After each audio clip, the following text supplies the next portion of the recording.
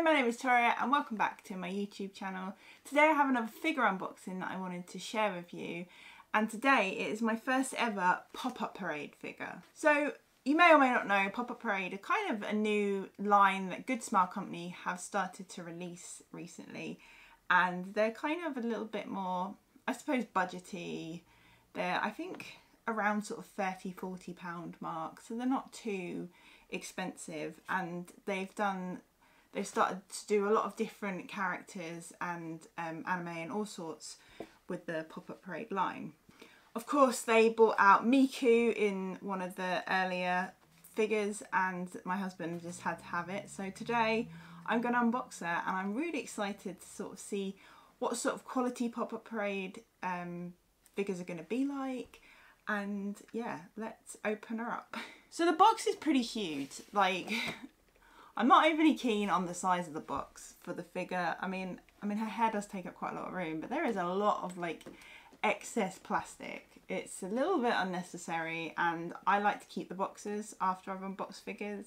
So one this big and also this plain, I don't know, we'll have to see in the future if I end up keeping Pop-Up Parade boxes, if they're all going to be this big. But yeah, there's nothing like that exciting going on. It's not as nicely designed as sort of the Nendoroids that we usually get from Good Smile, but yeah, just the clear sides you can see inside. The back is a bit of sort of artwork in the colours of Miku.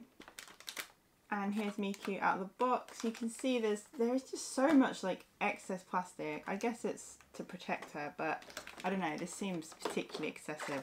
So we've got her base at the bottom here. I quite like this. This is quite nice.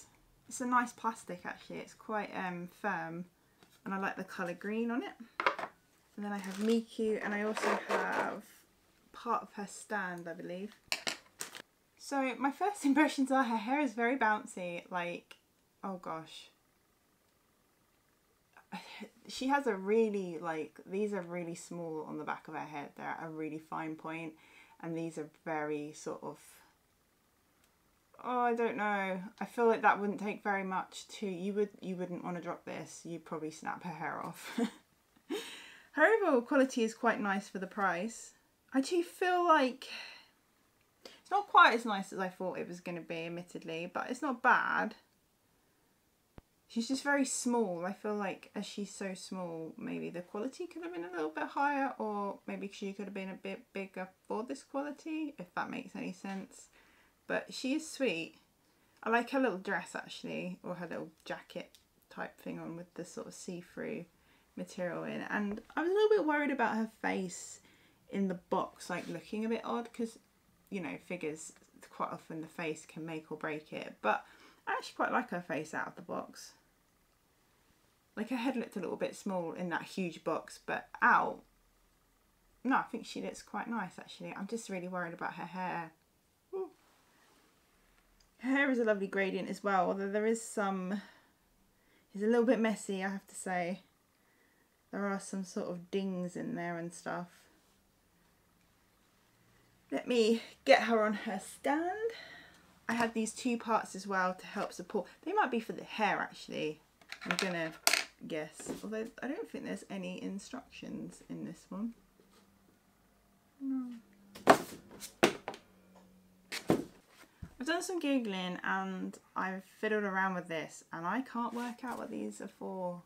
I really can't. It's really bizarre. I mean, my guess would be that there'll be hair supports of some description.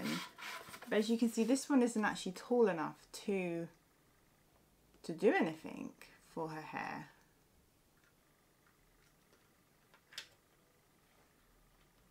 I guess, unless you're meant to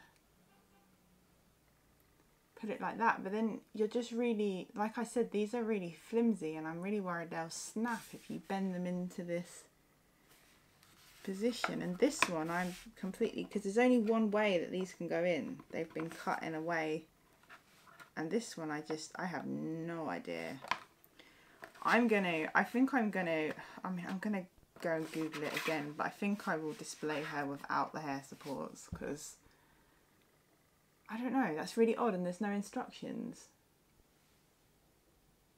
If you know how these work, if you've got this Miku, then please let me know in the comments, because I don't understand. Anyway, overall, I think she's really sweet. I feel like I was hoping the pop-up parade would be like a little bit nicer than this. She's not bad, and she's not bad for the price either. I can't remember how much I paid for it. It's probably about £35. So she's not too bad. And I have a few more pop-up parades, I think, pre-ordered. I know I have the Your Name ones pre-ordered, and do I have any more? Possibly, I can't remember. But yeah, I'm not blown away with pop-up parades, so I think it'll be more of a one that I'll really want. Just compared to the quality of sort of scales and Enderoids, I'd rather spend a little bit more and have something that's really nice. But yeah, like I said, she's not bad. Her paintwork is nice and her outfit's nice. She's got some nice detailing on her clothes. There's some creases and stuff, and her face is actually really nicely done as well. Her eyes are very pretty and her hair is cool. It's not that neat, and yeah, I think it is what it is, really. But yeah, that is Miku, and I'm going to take some close-ups now so you can see her properly. So let's have a look at those.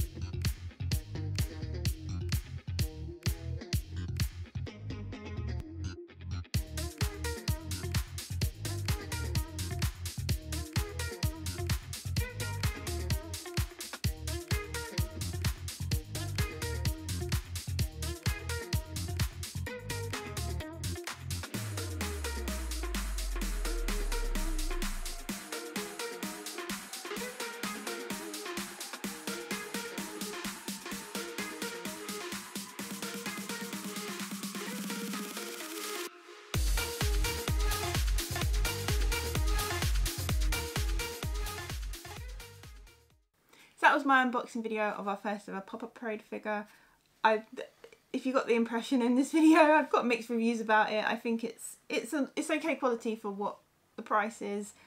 I'm not blown away. I wish it was a little bit higher quality, so I'm not sure how many more pop-up parades I will be collecting in the future.